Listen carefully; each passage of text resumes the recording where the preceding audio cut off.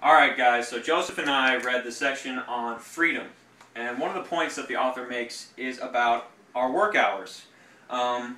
Most of us don't want to be stuck into a window of, like, a set window of like 8 to 5. Most of us would want a smaller or maybe even a larger range than that.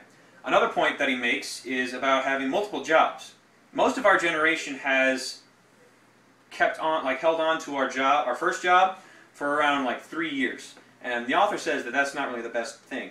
We want to experiment and find out what we like, and if we hold on to that first job, then it might not be challenging for us later on in life. So then we'd have to go and start at the beginning step again. He also makes a point that about our workplaces. Most of us, including myself, would not want to be stuck into an office all day. We'd want to roam around and bring our laptop to places. And also some of us modify our homes so that we have computers and laptops and other technologies inside of our home so that we can work there. Another good point that he makes is that technology has given us the freedom to enhance our education. So in the old days, before computers and stuff, we have to walk over to the library and look up a book on a topic, but now we can just look up on our phone and find out what we need to know. And that's basically it on freedom. Okay, we did customization, and it's all about our generation wanting to make everything our own, from Facebook pages to wallpapers and ringtones. And it makes us different from the generation before us because they didn't want to do anything. They just wanted to have what they got, like a PDA. This guy wanted a PDA, and he got one, and his friends decided to customize it for him, like putting his favorite bands on there and everything, like birthdays and stuff. And he didn't want it, so he didn't use it. He just wanted it to work. And that's different from us because we want everything to be personalized, everything to be our own. And that's totally a new generation for us. And that's pretty much customization. We're going to teach about scrutiny today. Scrutiny is doing investigations, and what we're doing is we're going to knock on a door and then run away, and they're going to see who they think it is. Mitch is walking this way, Cole's walking this way. We're going to see if the guidance office. Shh, Sebastian! We're going to see if they catch us. Are they catching us? They're not even knocking. Mitch is over. He's hiding. Nobody answers the guidance office. Well, it looks like they're not gonna do investigating. In the discussion about scrutiny, some of the trick the guys did on knocking on the door and running to see who would catch them is kind of funny because it does fall along with the way we cruise through the internet. We look at how we can go to a site and decide, well, I really believe that's true or I don't believe that's true. The net generation tends to have that gut feeling that they understand when somebody's pulling their leg on something. So it's kind of interesting that you guys chose that as an example. As you go through also, notice that scrutiny is being able to research and tell if something is true or find out what the real deal is. So we should be kind of expecting companies to show us, to be transparent, show us the real deal, because we're going to check them out. We're going to make sure they're on the up and up. And at the same place, we have to be careful of Facebook and things like that. Don Tapscott tells us that we have to be careful in our generation that with Facebook, companies are going to check us out. So 20 years down the line, we need to make sure that things we're doing, that we're putting out on the web, are a fair representation of who we want to be out there on the web. So just like we're checking companies out, they're going to be checking us out as well. Hey, me and Miles did Integrity on Chapter 3, the book by Tapscott. And Integrity, he says that the net generation, he says that we care about being honest and considerate, and that we want people to be, we don't want people to lie to us, and we want people to abide by the commitments that they tell us. And he first starts off and he's describing that we do really want people to be honest with us. We don't want people to lie to us. And if somebody tells us that something's going to happen, we expect it to happen. Like if we wanted to get on a website and we've been told that this website is supposed to do something for us, we want it to do exactly what those people told us that it was going to do. And he goes into describing this psychologist named Professor Jean Twang, and she calls us narcissistic, and she says that she believes that we are Generation Me. That she thinks that we think only of ourselves and that we don't have the basic requirements like a sense of community, or we don't have good relationships with each other. And she believes that we care only of ourselves and that we really don't care about people being honest with us, and that we don't really feel that people need to be honest with us, which is a lie. Tapscott goes through and he says that he thinks that this narcissism that she believes, he thinks that it is more of a gain of confidence rather than us being obsessed with ourselves. And he talks about how our generation is more tolerant of other people, that we will be more able to adjust to new changes in technology and in other things, and that we are more adjusting to people, especially different people that we get to meet.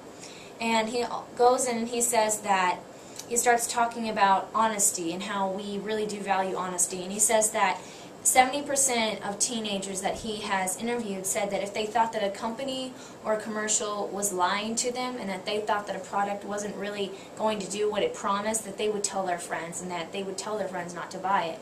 So that pretty much shows that we do care about what people tell us, and that we want people to tell us the truth, and we want people to fill up to their commitments on what they tell us they're going to do. And that's pretty much what he's talking about in this integrity section. We want people to tell us the truth, and we want people to be honest with us, which I think is completely true. And that's what he talked about for integrity. All right. Go. When you collaborate, you work together towards a common goal. Teenagers today use technology to collaborate in every aspect of their lives. We need to collaborate. I need to know how many lockers we have. Okay. 1, 2, 3, 4. Yeah, look, there are 8 in this section. Cool. Teenagers today use both their phones and the internet to communicate and to aid in their collaboration. 17, 18, 19. There are 19 lockers on this side. 52, 53, 54. There are 54 lockers on this side. Send.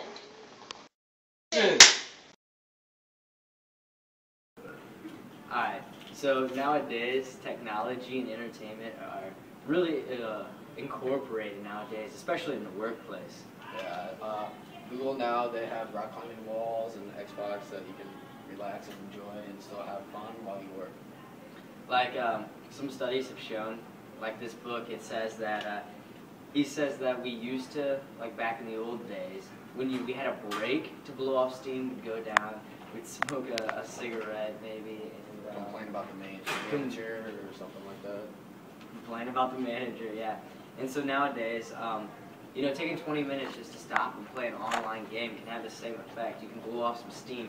And he says that sometimes, you know, maybe getting your mind off of what you're trying to figure out, yeah, it generates new ideas and it can help you solve the problem you're on. So it's really helpful today in the work environment. And also in colleges now, they also have a lot of rec places and places where you can chill out after working hard at school and having your studies, and after a big test, you can just go out, chill out with your friends, and then regenerate new ideas for your projects and stuff. So what it's saying is that, you know, we used to have this time for work, and so a time for recreation. And what, you know, technology is doing is, what we're doing is we're merging that, and we're merging it effectively. That's about it. We read Speed, which is basically has to do with our generation wanting everything as fast as possible. Like, nowadays we have instant messaging as opposed to email back in the 90s, which they only had. Now we have instant messaging, which allows us to see who is online and who is offline. Like, you can message people who are online, and if you message them, they don't message back. You can see if they're online or not, which creates you having an anxious thought or something. I don't know how to do that. That's exactly true. Because some examples, if someone doesn't like text me right away, I get the feeling they're ignoring me, and I get offended. Like, why isn't Megan texting me back? What's she trying to say? And then I call her. I'm like, and then she doesn't answer. And then I freak out. Oh, great, Megan's dead. Blah blah blah blah blah. Yeah. Same with my boyfriend. I text him, he doesn't text me back. Oh, John's dead. That's great. So then I gotta call him, and then he doesn't answer, and then I think he's dead.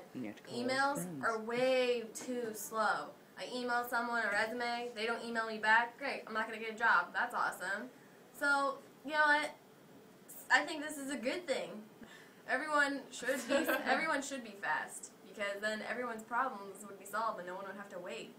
It does create a very anxious state of mind because you are always waiting for that one text or that one call. It's a good thing, though. It keeps everyone on their toes. Yeah, it keeps everyone on their toes and more aware of things if you are in the speed generation of ours right now. The end.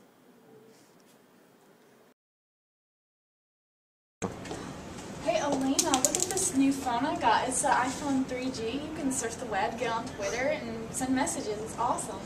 Siri can do that for me. Siri? I have the iPhone 4S. Siri, can you take me to Twitter? Oh my gosh. That just makes my phone seem like a caveman. It is. And look, she took me to Twitter. Well, now... Did you just buy that? Yeah. I think you're running behind.